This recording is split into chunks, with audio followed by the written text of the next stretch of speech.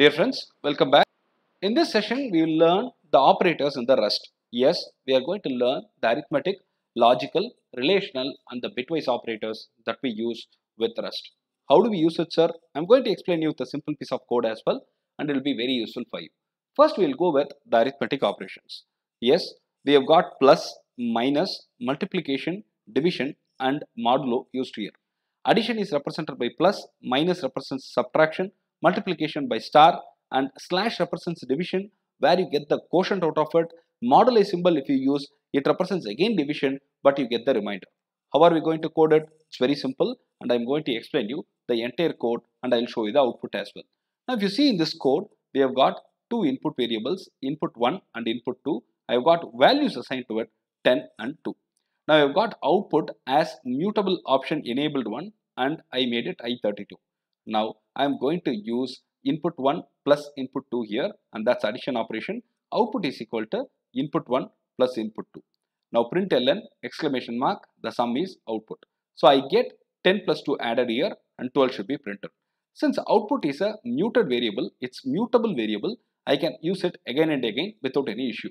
So output is equal to input 1 minus input 2. Now I get the difference and it's printed. So 10 minus 2 should be 8 and that's the answer. And next I go with the multiplication operation. Output is equal to input 1 star input 2. I get the product as the output. Now the next one is going to be division operation where you will get the quotient. When you use the backslash, I get input 1 slash input 2 here in the code and I get the quotient as the output. But when I want the remainder, I need to go ahead with modulo. So output is equal to input 1 modulo operator input 2. I get the remainder. Can we see the output? Yes. The sum is 12. 10 plus 2 is 12. The difference is 8. 10 minus 2 is 8. And the product 10 into 2 is 20. The quotient is 5 and the remainder is 0. That's all. You have learned how to use plus, minus, star, backslash and the modulo operator clearly in this discussion. Well, we'll go with the next one. What is this? This is called relational operator.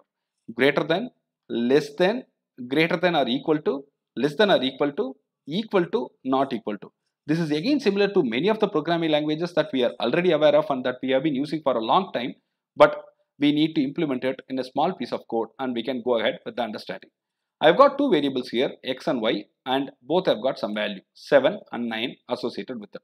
I'm just printing x value here as x, y value here as y.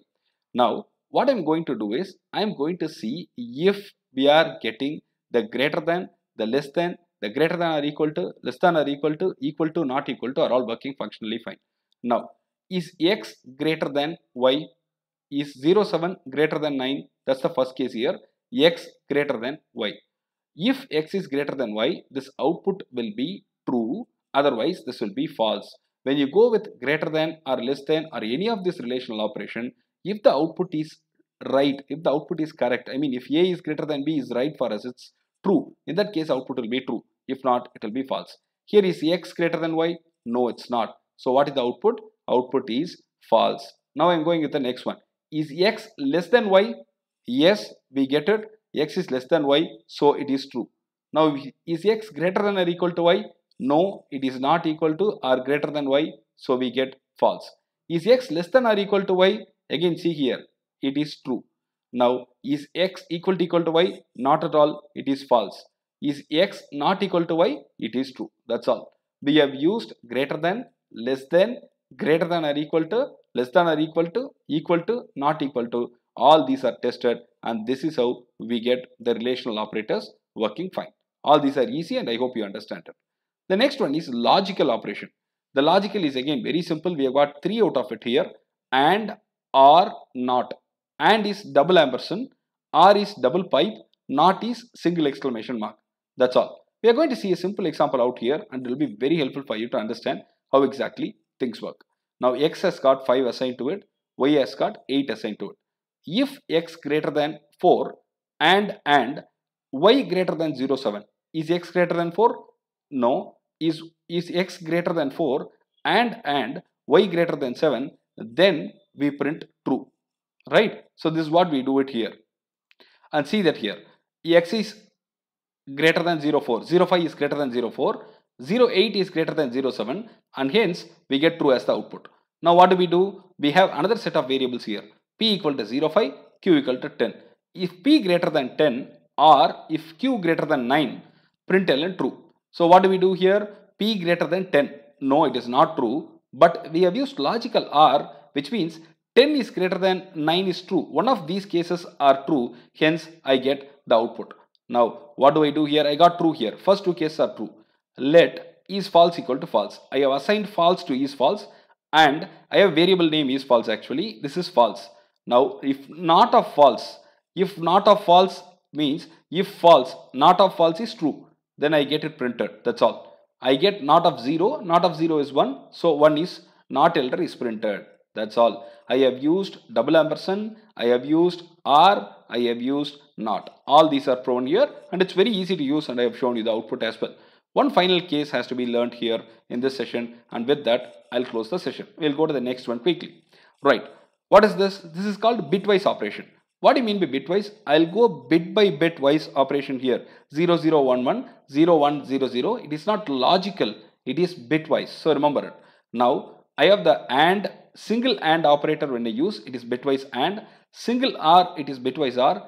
You can see the cap, it is XOR bitwise, not bitwise. Left shift, you can see that it's double arrow left shift, double arrow right shift and triple arrow right shift with 0. All these are used here and I am going to quickly go through some of the examples in the form of code and I hope you will understand it. It's all pretty easy for you to understand and I hope you can try it out in your machine also.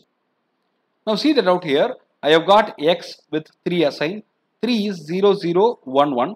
I have got Y assigned with 4, 0, 1, 0, 0. Now I am going to use the operators that I have listed here in the code.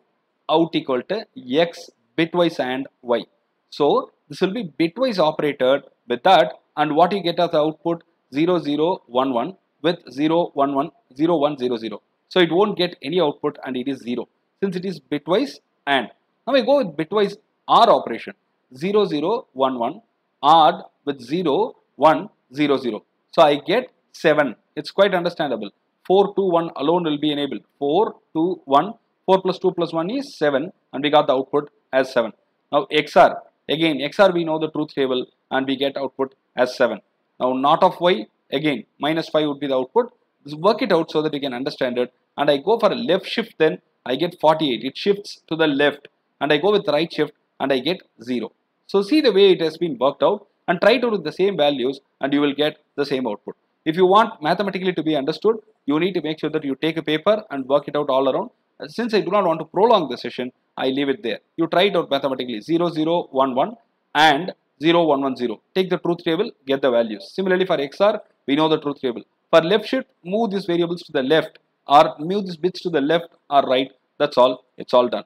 We'll go and learn more about the Rust in the next session as well. Thank you very much for following my channel and the content. If you like the channel and the content, please subscribe and give a thumbs up. Thank you.